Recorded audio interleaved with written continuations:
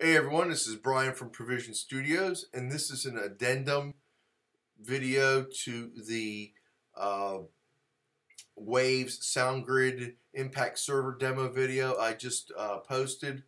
I want to show you guys real quick the difference that the Impact Server makes on your computer's processor.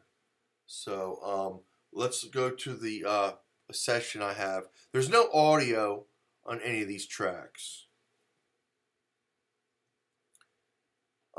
Basically what I have is I created 20 audio tracks and I put a stereo version of StudioRack on all of the tracks with the SSL channel strip and a CLA 76 compressor.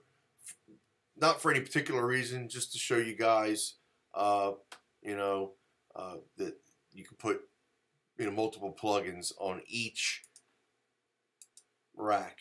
All right, and on then I have my submix. I have what would be a standard mastering chain, with different plugins.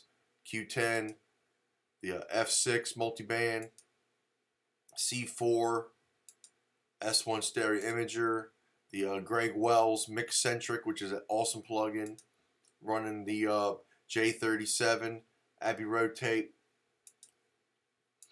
the nonlinear summer bus, and then finally an L1 Ultra Maximizer, as show an example of how I might set a session up if I were to actually run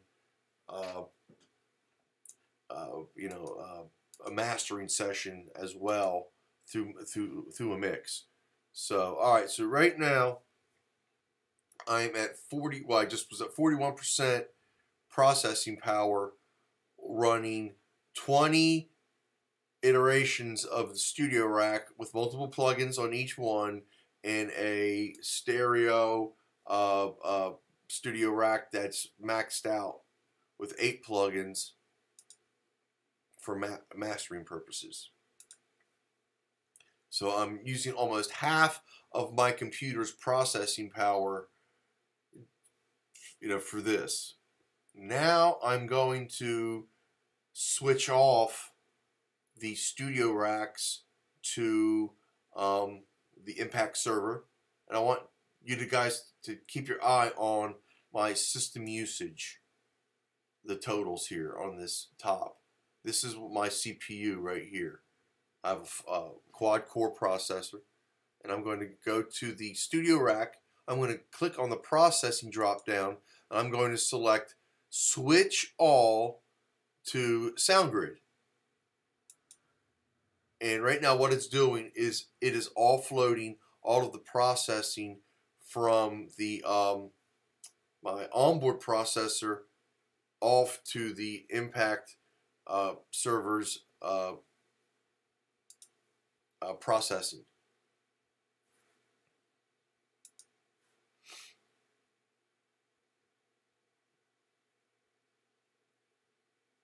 Just give it a minute. It takes, because there's so many plugins, it takes a while for it to offload them all. And there we go. So we're down to 2% processing.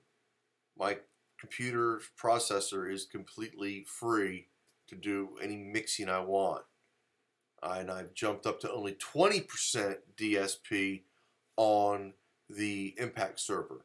So depending on what how you want to look at it, I've gained an additional 20% of processing because I was using 40% of CPU prior to offloading the processing on the Impact server. Now I'm only using 20% through the Impact and 2% through my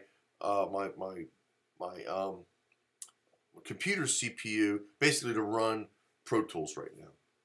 So, all right, I thought it was important to show you guys that. I didn't show something like this yesterday in my other video, so I wanted to get you guys to see this so you could really understand exactly how beneficial it is to have a Soundgrid server on your computer. All right. Thank you very much. You guys have a great day. Bye-bye now.